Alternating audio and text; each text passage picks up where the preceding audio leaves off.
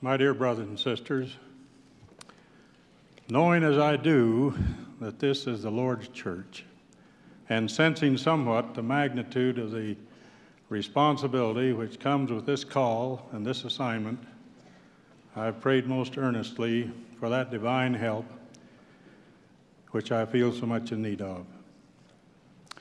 During the last few years, my wife and I have served as missionaries in Latin American countries. This has been one of the most challenging and rewarding experiences of our lives. It has been deeply satisfying to work with those lovable and believing people and see the prophecies of the Book of Mormon being fulfilled as hundreds of thousands of the descendants of Lehi join the church. The day of the Lamanites has truly arrived. The history of the Lamanites just prior to the Lord's first appearance on this continent reveals an interesting parallel between what occurred then and what is happening today. Commencing about the year 92 BC, the Lamanites began coming into this church, into the Lord's church, by the tens of thousands.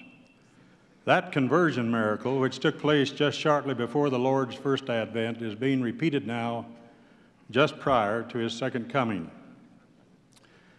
There's an aspect of missionary work upon which I would like to comment briefly, and that is the joy which comes to those who engage in it.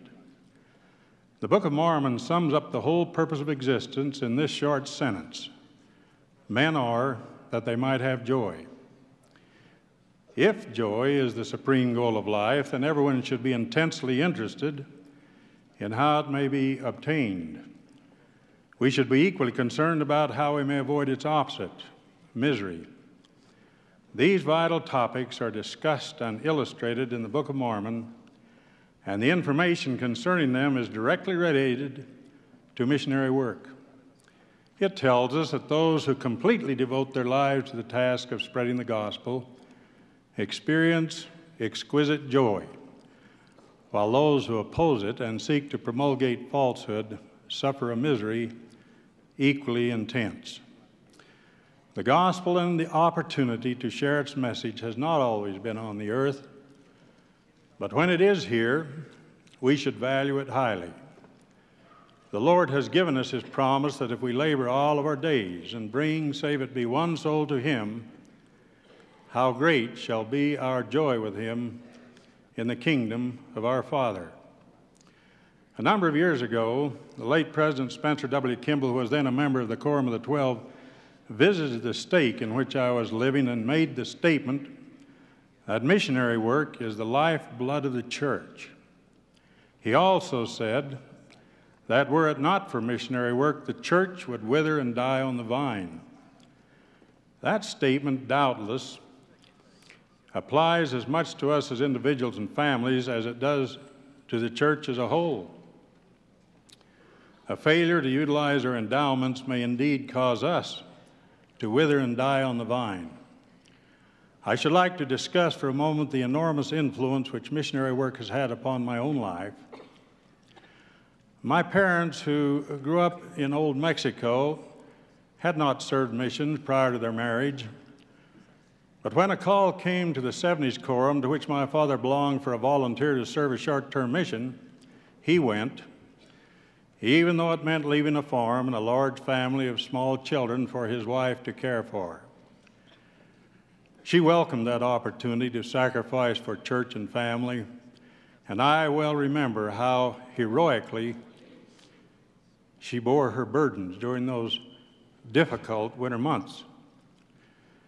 Then, during the long, cruel years of the Great Depression, even though my parents suffered severe financial hardship, they always kept one of their children in the mission field. My father passed away at a relatively young age, and after he was gone and we children were married, my mother asked for and was given permission to serve a mission in Old Mexico. If there is honor attached to this call, and indeed there is, it goes not to me, but to those whose examples of sacrifice and dedication have influenced my life so greatly. I pay tribute to them for their tireless and unceasing devotion to the church and to their family. They have wielded an immense influence upon their 10 children and their other numerous posterity. I must not close without expressing my love and appreciation for my dear companion, who is herself a notable example of hard work and sacrifice. I think she deserves to be heard from, and so I'm going to pass on to you the following thoughts she suggested that I include in my address, not expecting that I would attribute them to her. And I quote, "And now a word to grandparents on missionary work." She says, "The blessings we receive therefrom reach down into our families. The grandchildren will never forget the special joy they feel at your farewell as they sing, 'Grandma and Grandpa are going on a mission.' And then when you get into the mission field, letters start arriving containing statements like this, and these two are quotes. 'Grandma and Grandpa, I keep praying for you to be good missionaries.' Or, 'Sometime I'll go on a mission just like you.' Grandmothers, you say you cannot leave the grandchildren. I want to bear you my testimony that you can be a lasting influence for good in the lives of those little ones by giving a year or so of your time to the service of the Lord in the mission field. The bonds of love will be strengthened and true miracles will occur. Don't deny your grandchildren those blessings. I challenge you to put it to the test." Such is the message of my dear wife, with which I am in total agreement. And now in closing, I bear you my own witness that missionary work truly is the lifeblood of the church, and that we have a divine commission to share the gospel with others. I know, nothing doubting, this is the work of the Lord, and that President Benson is his prophet on earth today. This testimony I bear in the name of Jesus Christ. Amen.